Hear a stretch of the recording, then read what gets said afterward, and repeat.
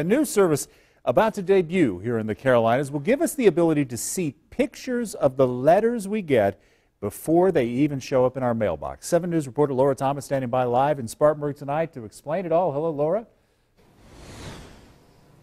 Hey, Gordon. Yeah, it's just in certain cities right now, but soon you'll be able to check out that new technology for yourself.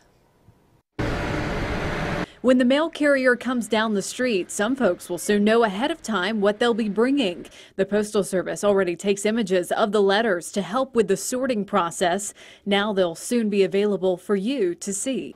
Once users sign up for the service, they'll be able to get a picture of the letters in their mailbox sent straight to their email inbox. It gives everybody an opportunity to be able to track their mail and make sure they're getting what they're expecting and when.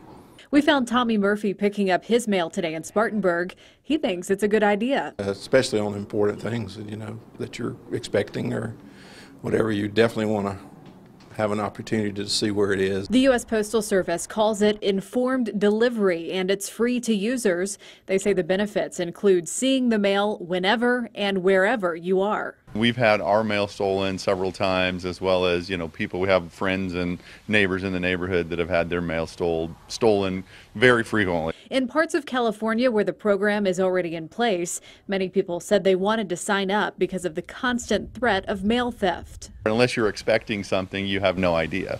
For some, a crime deterrent. For others, an added convenience. I think it's an excellent idea. I think it's a good move on the post office part.